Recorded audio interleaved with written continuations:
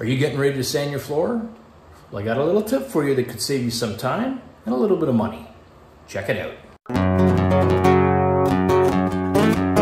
When you have a softwood floor, like this BC fir, 60 grit sand it first.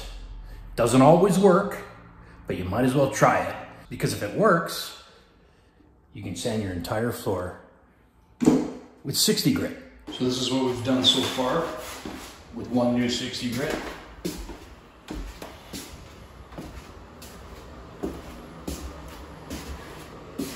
So as you can see, before you hit it with 24, 36 or 40 grit, start off with a 60. If you're doing softwood like this BC fir or pine or even some oak, 60 will be fine and you'll be able to clean it up nicely.